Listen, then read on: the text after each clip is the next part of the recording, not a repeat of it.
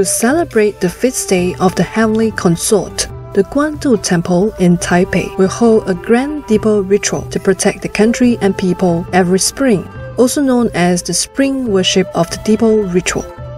This ritual begins from the 17th day of the 3rd lunar month and ends on the 25th day with a duration of 9 days.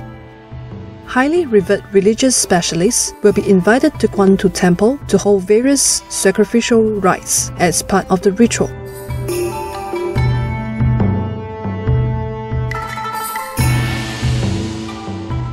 The dipper here refers to Star Dipper, which is the source of the primordial spirit of humans. Hence, praying to the dipper means worshipping one's own auspicious time and enhance the primordial spirit. The 9-day ritual is the strictest period in Guandu Temple.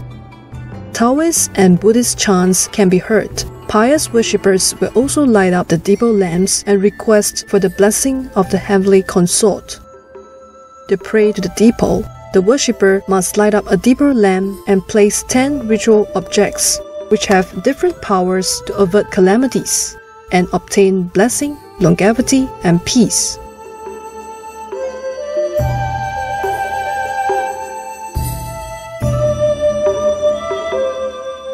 Worshippers who wish to participate in the spring dipper ritual will have to register a month before so that the necessary memorials can be prepared to inform the deities.